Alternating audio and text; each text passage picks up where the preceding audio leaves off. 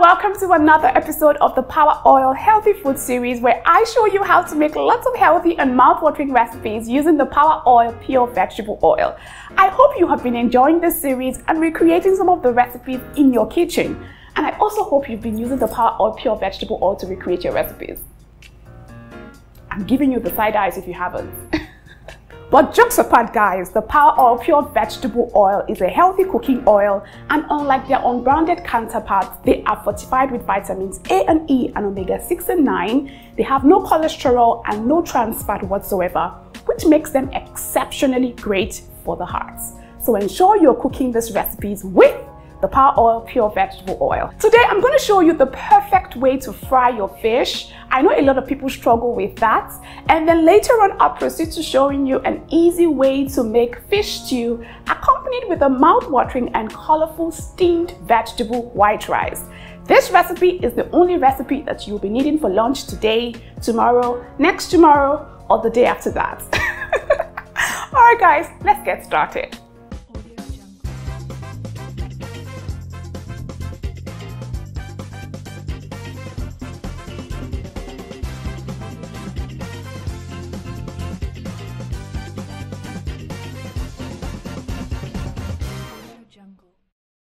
For this recipe, you would need some croaker fish, garlic, pepper and some spices, flour, onions, tomato paste, blended tomato and pepper puree, washed rice, some chopped veggies, salt, and of course the Power Oil Pure Vegetable Oil.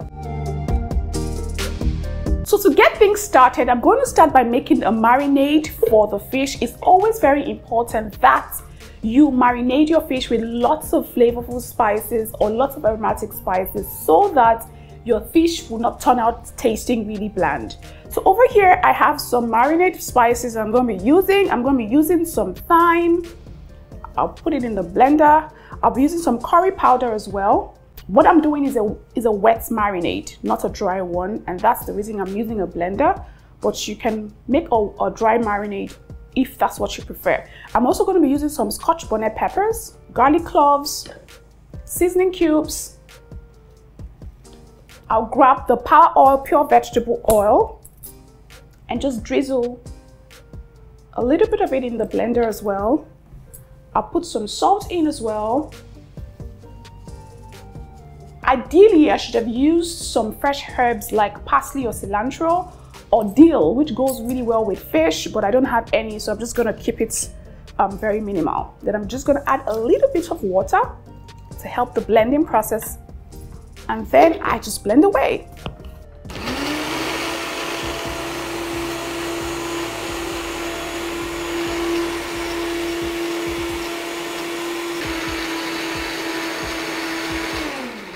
Okay, so that's the blending all done.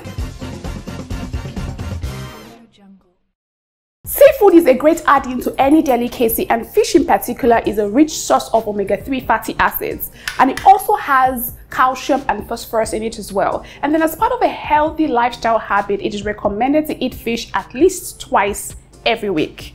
So ensure you inculcate more fish into your diet, okay? So I'm just adding all of the fish pieces into my bowl. I'm using croaker fish, by the way, and it's been cleaned and descaled rather thoroughly.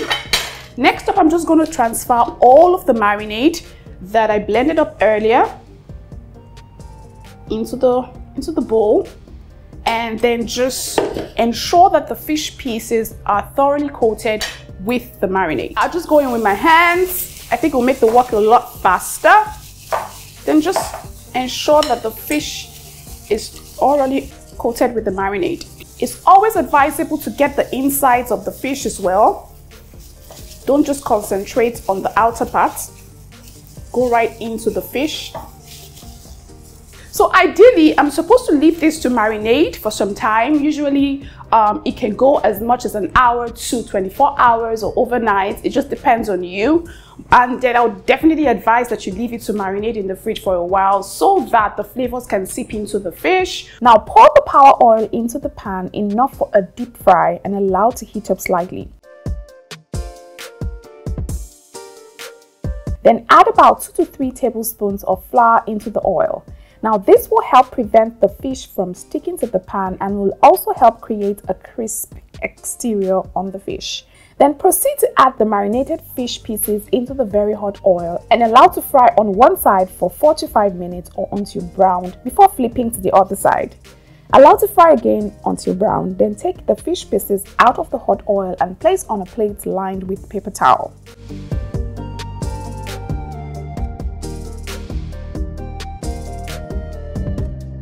To make the fish stew, add some more power oil to a clean pot, then throw in the chopped onions and saute for 30 seconds.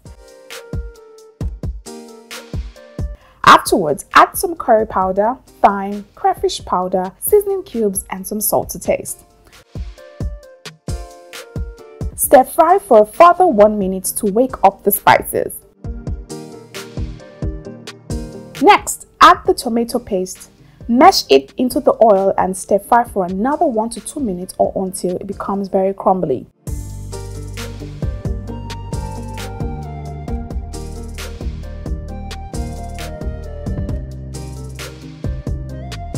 Then grab the tomato/pepper blend base. Now in this blend, I have some tomatoes, tatashe, atarodo, onions, garlic and ginger. Now give it a good stir to combine. Cover the pot and allow to cook for 8 to 10 minutes or until it's completely dry. Meanwhile, for the steamed veggie rice, add a very little amount of power oil into a pot. Then add some onions and minced garlic along with some salt. Stir fry till fragrant, then add enough water into the pot to cook the rice through. Grab the washed rice and transfer into the pot. Cover the pot and allow to steam on medium heat till very tender. Now this is what the stew is looking like after 10 minutes of frying. Add the fried fish into the stew, then cover the pot and allow to cook for a further 5 minutes.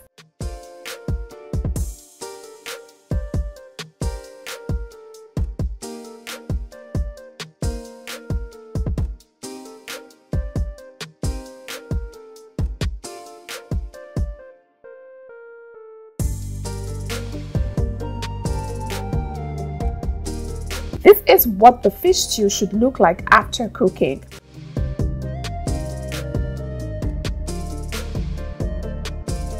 The rice is 98% cooked at this point. I'll grab the chopped vegetables and add into the pot. I used some carrots, red and green bell peppers, fresh corn and frozen peas.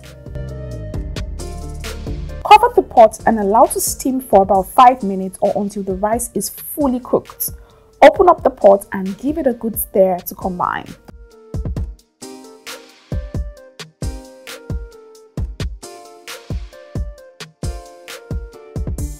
Now this is how you cook a flavorful steamed veggie white rice.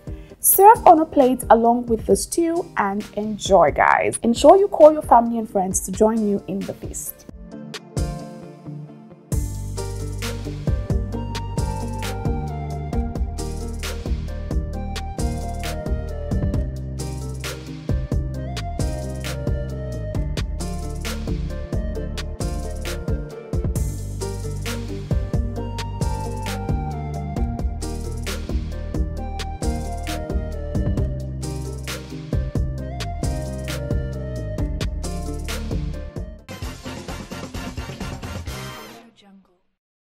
The end of the matter. You guys know that the taste test part is usually my favorite part of the entire cooking process. I mean, what is there not to love with rice and stew?